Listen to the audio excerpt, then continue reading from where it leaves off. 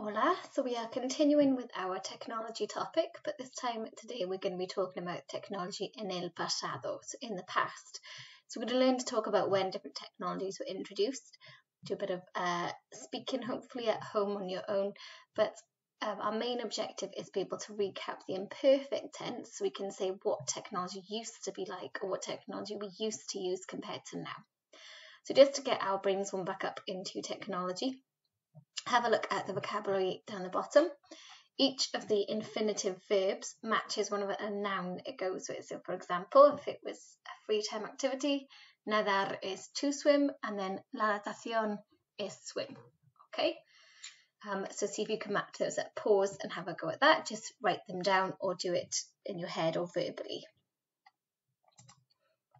Okay, so here we've got our answers then. Navegar, we navegar el internet, we searched the internet.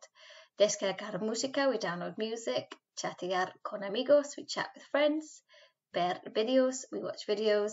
Mandar textos, we send texts. Okay, just another quick activity for us to get more vocabulary, technology vocabulary back in our minds.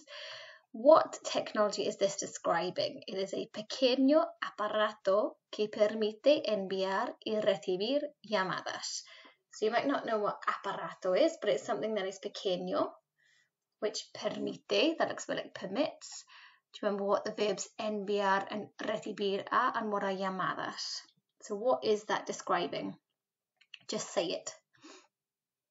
So a small like apparatus, a small something which permits you to send and receive calls, that would be el móvil. Okay. Una programa para enviar y recibir cartas electrónicas. So now remember enviar and recibir, we're sending something and receiving electrónicas. What are cartas? What would that be? So you're sending and receiving electronic letters. In other words, electronic mail, el correo electrónico, so email. Aplicaciones para publicar información personal y fotos de uno mismo como Facebook o Twitter. So what are these aplicaciones? Just what's been described here. So if you were that is social media or social networks, so las redes sociales. And finally, ordenador pequeño que se puede llevar de un sitio a otro. So what is an ordenador? And it is pequeño. Se puede, remember that verb, you can, one can, llevar de un sitio a otro, from one place to another, this means. So a small computer you can take from one place to another. Un portátil is a laptop, okay, un portátil. Okay, so el imperfecto. ¿Cuándo utilizamos el imperfecto? When do we use the imperfect tense? So hopefully you remember that we use it to describe things that used to be or were happening. So when I was younger, I used to play outside instead of watching TV. When I was younger, I used to not have a mobile phone, whatever it is. Or when I was, that's the imperfect tense as well, when I was younger. So it's things that we have the word used to or was in. So when we have to use the imperfect tense, not the preterite past tense. So to make the imperfect tense, you might remember these or recognize that ABBA sound now. So with AR verbs, we take off the AR ending of it. So if we were saying nadar, to swim, and I want to say I used to swim, it'd be nadaba. Then for the other verbs, ER and IR verbs, they use the same endings, they use the ears. So remember we're talking about looking for ears and ABBAs for finding the imperfect tense. And then they've got the similar sort of endings. U verbs in any tense always have an S on the end. To make the he, she form, we drop the S from the U. We verbs always have a mos, you plural always have is, and they verbs always have an N. So as long as you know the ABBA, you could put the common ending with them then, okay? You have the imperfect tense in your grammar book, so you do not need to write this out again, but you might want to take a screenshot to remind yourself of the rest of the lesson, or you can make a note of it again if you want, or you can get your grammar books out, okay? There are, of course, some irregulars. So this is the most important one, to say something to be. So saying something was is era. So era means I was, it was, he was, or she was. So remember the era. And then I used to go is iba. You used to go, ibas, and so on. And ver, to see.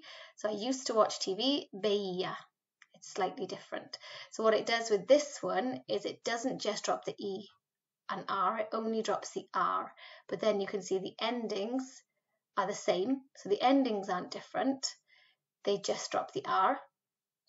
And with this one, weirdly, it uses the aba with the I from the IR verb.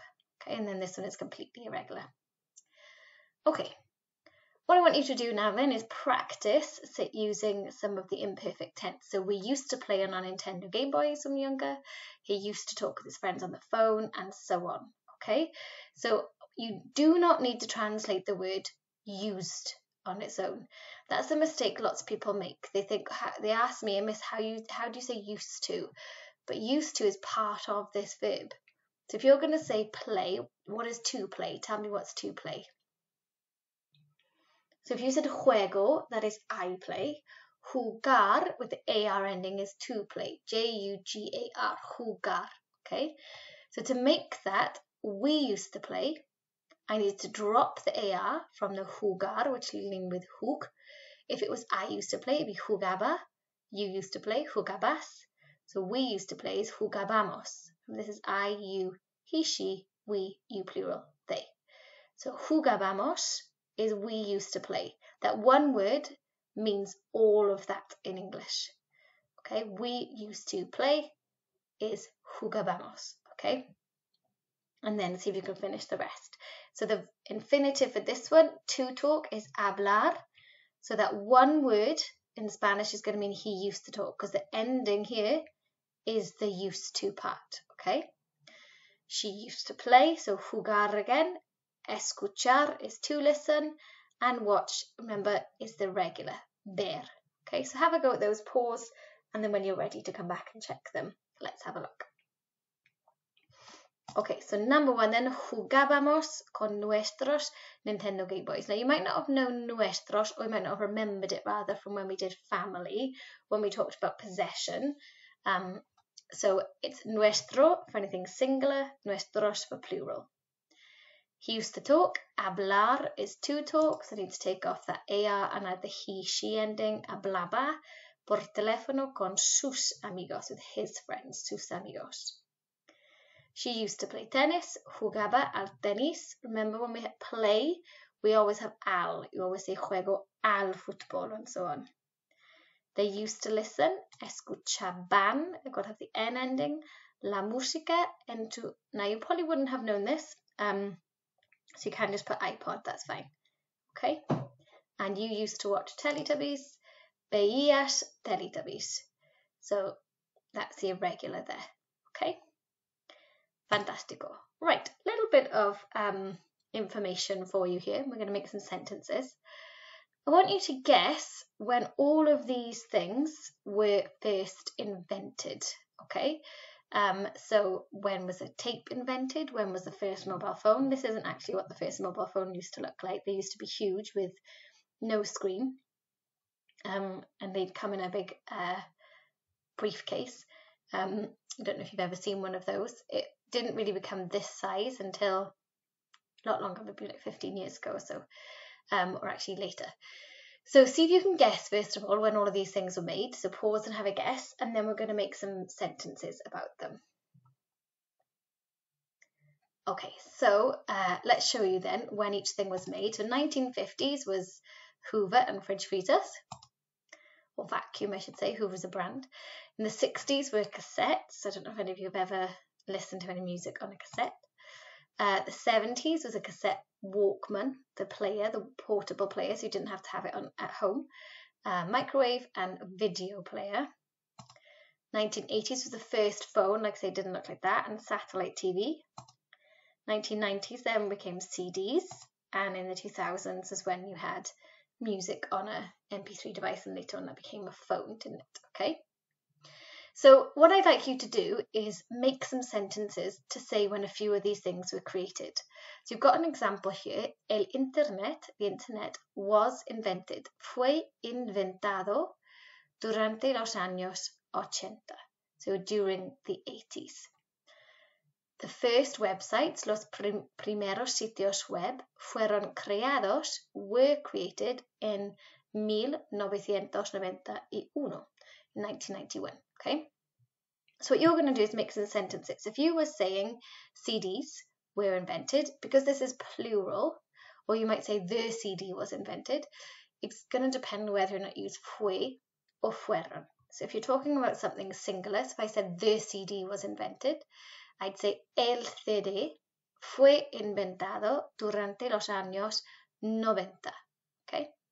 Or I could have said los CDs instead of el CD, los CDs, plural, fueron inventados o creados en los años 90, okay? In the 90s. The word for, you could also put decade, okay? You could, I suppose you don't need to talk about century here, we're all in the same century for most of it. Okay. What tense is fue and fueron in? Now, it's possible that you said imperfect because that's what we've been recapping, but can you see an aba or ia here?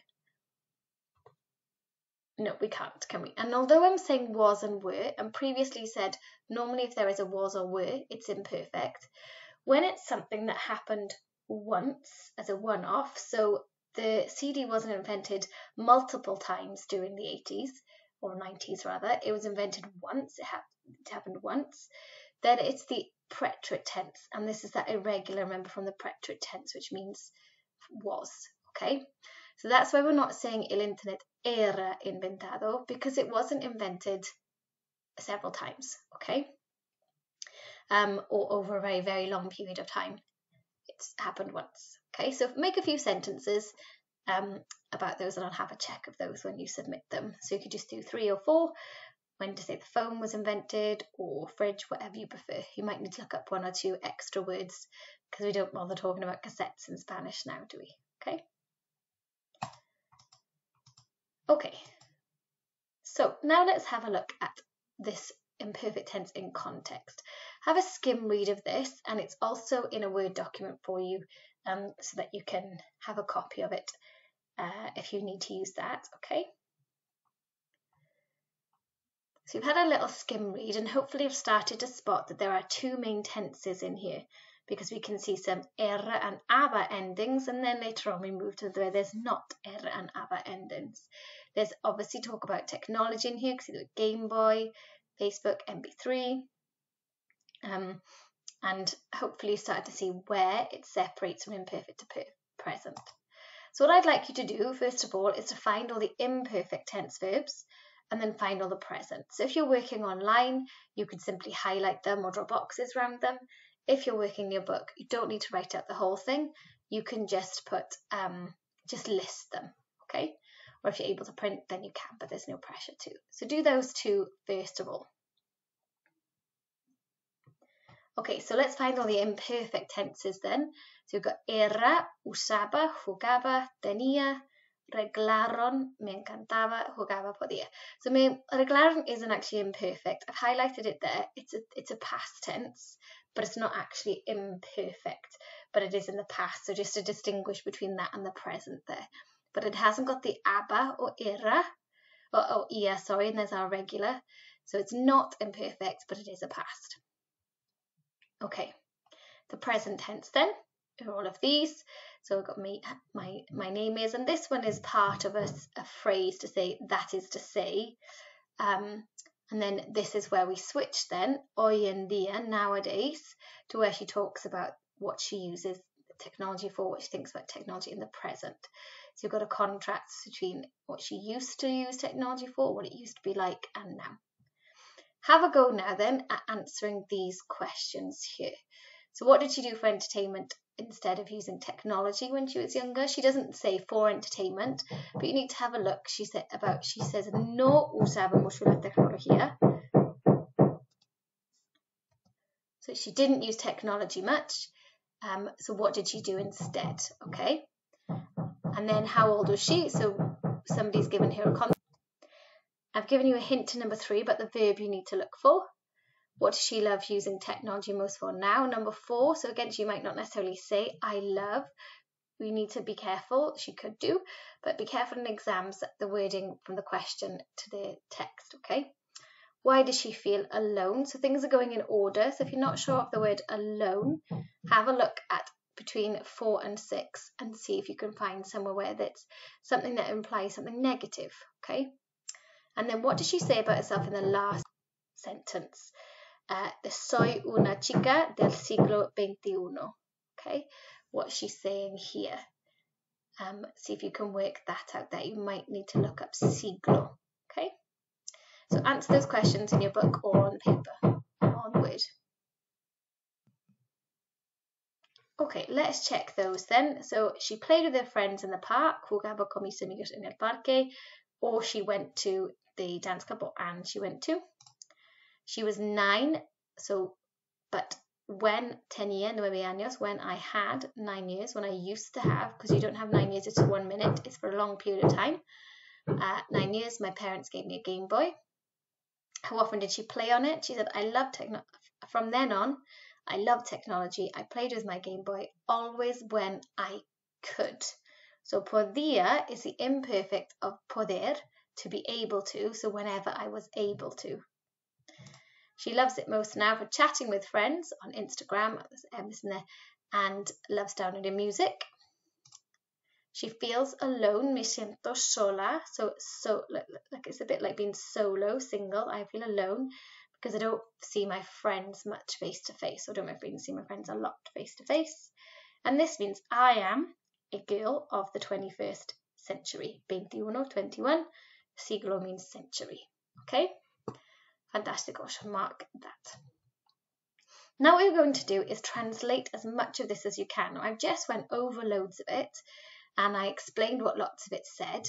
So you might feel confident to translate all of it. Perhaps if you're feeling it's a bit tricky and there's a lot there, you might just want to translate one half of it, maybe start with the present tense half, and then later on maybe have a go at the imperfect. You have got a triple lesson, but we all work at different speeds, so you do as much as you feel you can, okay? When you're ready then, the English is all here, so if you're going to try and do more later, don't check it all now, because you will see the whole translation. So here's the English for you to check, okay? So pause and check yours to compare. Right, what you're going to do now is going to write your own version of Sandra's text as a template.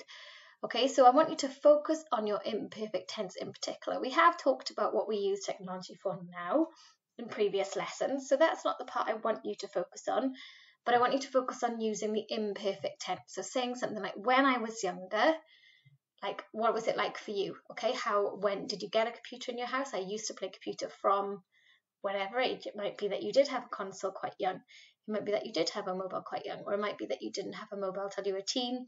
Whatever it is, okay? So talk about what it used to be like for you and then try and make a comparison to now. So I used to use technology less, more, whatever it is, okay? So it doesn't have to be as long, but as long as you have included lots of examples of the imperfect tense. So that verb has to end in aba or ia, remember, okay? Once you have done that then, you can move on to the next reading. So we're going to do a gap fill now. So you've got a text in the Word document, and the same one that the other's on, and you can see there's 3 paragraphs and there's words missing. So what you need to do is read his text and see if you can work out where the words would be in the text. Okay, so have a look at the words first of all from the box. Look at the words that are missing. Check you know what all of those mean, and then think about the grammar before gaps. Okay. So things like you've got the word my before this. So you're not going to have a verb after that. That wouldn't make sense. You're not going to have an adjective unless there is a noun. And nouns usually come before adjectives in Spanish. So there's obviously going to be a noun. There's an object that you can own. So then you would need to go further back to have a look. So utilizo, got an I verb. I use my something todos los días. So it tells me when. para hacer los deberes del colegio y también para something. So somebody uses, this person, Pedro, uses something every day to do this and also to do this. And there's a verb missing here because we've got para plus a verb, haven't we? Para hacer, in order to do, in order to something, correos electrónicos. Okay, I've given you one here to give you a help. So he thinks it's más rápido que. It's more fast than. Okay, so have a go at that gap fill and then come back to it, to the video to check your answers. We'll go through the first two, and then we'll split it up so you can see which words might be left over if you're struggling with some of the other gaps later on. Okay, so here are the first two gaps. Portátil. So I use my laptop every day to do homework for school and also send emails, correos electrónicos, to my teachers because it's much faster than waiting until the next day, hasta el día siguiente. Okay. So if you haven't had a go at these, now you know that at least two of the words that you're not going to use. So have a go at this part, and otherwise, if you're ready, continue and check the answers. So also I use the laptop to do las compras in páginas web. Now we know it's shopping because it mentions about Amazon here, because it is more something than products in shops. So what might it be? Well, often it's cheaper, es más barato. Okay. Again, if you're not sure about some of these, now you've had a couple of words taken out, so you might want to have a go at these parts. So during the day, I use my mobile all the time when. Now, tengo que enviar, tengo que is I have to. So I have to send something or photos. So what might you be sending to your friends? Mis amigos. So mensajes, sending messages to my friends. I also like to be informed of life of my something. So whose lives would you be keeping up with? And there's got to be a plural word that you can put with possession. My plural something. Amigos, okay? Then, hoy en día, nowadays, CDs are. So, because we've got something plural and I'm describing CDs are, I'm going to likely need an adjective, but it's definitely going to need to be a plural word here because CDs are. Okay, so carros, expensive, because I need the S there, is expensive. And then we've got here, so about buying music on iTunes or Google Play. Ya que is another way to say porque, because es más barato, it's more cheap, and only something, las canciones. So this is a bit trickier here because you haven't got necessarily a thing to imply whether it's adjective or so on. So it might be that by process of elimination, you were able to work out descargo. So solo means only, but we put it before the verb. I only download. So only I download songs I like. And then in school, ya no tenemos libros de texto. In school, we no longer have textbooks. Sino que. Now, you might not have been aware of sino que. It means like instead of, or instead we. So it's saying instead we have all books are digital. Okay. Okay. So fantastic. Make sure you upload all of that to Moodle. And then if you completed all of that and you're 100% up to date, now I've only had from a handful of people the answers to your free time topic pages from your booklet. So I would like to see those because we're shortly going to be doing the media pages from your booklet, and you might end up being 2 booklet sections behind. So if you have not done those booklet questions, please go back and complete them. If you're not sure, it's in the very first lesson we did after Christmas. And then if you have, then there is an extension. If you have done that, there's an extension task after this video. Okay? Muy bien.